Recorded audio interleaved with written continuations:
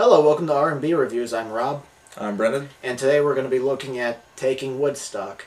The movie is about a young man named Elliot Tibber. His parents run a resort called El Monaco in the Catskills, and he decides one day to put together his usual summer music and arts festival. But when he hears a concert with a lot of big acts like The Who has been canceled in upstate New York, he decides that to bring them down here and create a concert which eventually evolves into Woodstock. Alright, well Brendan, I don't know how you felt about this, but I thought the film started out real great. Like, you know, it starts out with the peaceful shot of the town, and you got to know Elliot's parents. They run a hotel that's, you know, not in great shape, and then of course eventually when they get the permission to use the farm field from a neighbor to bring the concert, for me the movie kind of, you know, fell apart a little bit. I thought the beginning of the movie, I thought it was the most interesting seeing, you know, them setting up the concert and figuring out whose land they're going to use, and Elliot and his family with the bank. And there's one sequence I really liked with the community commerce meeting in the beginning. Yeah. It really sets up the town and everything, but they don't really go back to some of those things they set up in the beginning with the townspeople and stuff. But I agree, at the beginning of the film, the first half of the film I think goes stronger than the second half. Oh yeah. Because it feels like once Woodstock gets there and the concert starts to, you know, the concert starts and everything, the movie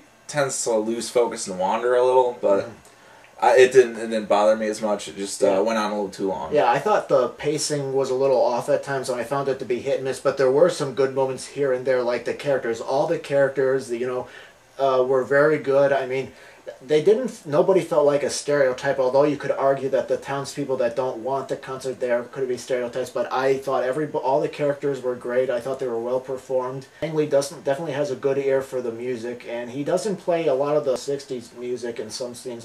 No, yeah, they definitely go with different things, and they throw in different period music, and I really like that because, you know, you think you'd be listening to like Janis Joplin music and Hendrix and The Who, because it's Woodstock.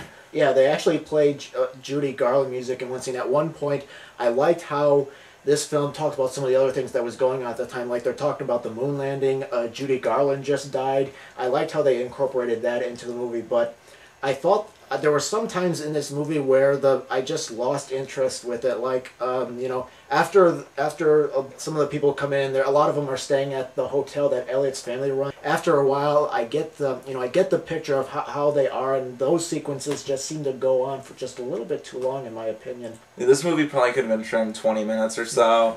But I found it entertaining nonetheless. I mean, if you're expecting something like Detroit Rock City or Dazed and Confused, you're not going to get it with this movie. No. I mean, it's a little more dramatic, but it's also really funny at the same time. Yeah. One of my favorite scenes was in the barn, this experimental theater group staying there. I thought they were interesting. I thought Billy, who just came back from Vietnam, who's played by Emile Hirsch, I didn't recognize him. He was really good in this part. He's apparently one of Elliot's old friends. I really liked his character with his Vietnam flashbacks and stuff, and they didn't make him too stereotypical.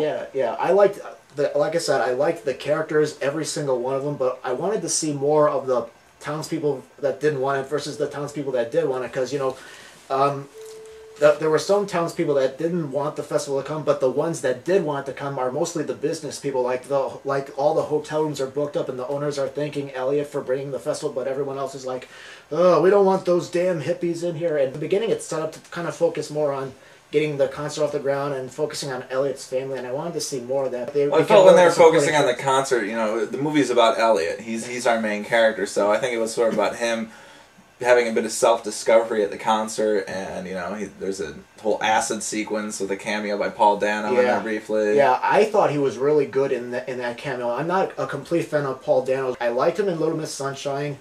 I thought he was miscast in There'll Be Blood, but he was really good in that cameo appearance. He did a great job, I think. Yeah, I thought the sequence was well done, and maybe some of the stuff is, like, it feels longer at that part of the movie, but the film's really about Elliot, and you sort of wander with him where all the places he goes and stuff, and I didn't think it had that many bad moments. I mean, I thought a lot of the scenes were really good. I was interested in the character of Elliot. I mean, he goes through a lot in this movie. I really like Liev Schreiber's role in the movie. Oh, yeah. He was really cast against type here. You know, because we've seen him earlier this year. I saw him in a movie called Defiance, and we saw him in Wolverine. And here he's playing someone completely different. Yeah, like a cross-dressing security guy. I thought the movie was well shot, well directed, and well acted. The visuals were great. Like, there's a scene where Elliot's taking acid, and the visuals were very good in that sequence. I like that. And the movie doesn't ever talk down or look down upon the hippie culture or anything. I mean, it's a very respectful movie, I thought. And what did you think of the split screen that Ang Lee used in this movie? I liked it. It reminded me a bit of the the documentary. I thought they used it in one particular scene where you sort of see the headquarters of the Woodstock offices, and whenever Elliot walks in there, it goes into split screen, and you sort of get lost in all the noise and the shuffle, and people are arguing and trying to figure out stuff, and he's just coming in there with a couple questions, and his place the hotel could possibly be shut down, and he's all worried about that. Yeah, when I saw the split screen, automatically I wasn't reminded of the Woodstock documentary. It kind of reminded me at first of 500 Days of Summer, which we saw earlier, like about a month ago.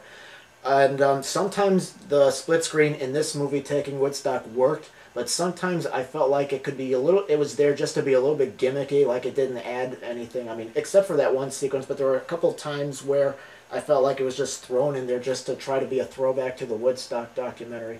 Yeah, I definitely picked that up, but it definitely fit the culture and the kind of movie it was going for, so I would probably say see it in theaters if you have the opportunity to. I really like the movie, especially if you like the Woodstock documentary, the very popular one. I mean, I just think if you're into that kind of stuff, the kind of music, the kind of culture, I think you'd enjoy this movie. Yeah, just a little too long. Yeah, I'm going to give this movie a rent it on DVD verdict. It's not a bad movie. To me, there just wasn't enough there for me to recommend going to the theater to see it, so we're split again. Yep. Split. We haven't been split on a movie in a while. Okay, thank you very much for watching. Please post any comments you have on the movie if you've seen it. And thank you for watching. And if you like what you saw, please subscribe. And we'll see you on the next edition of our...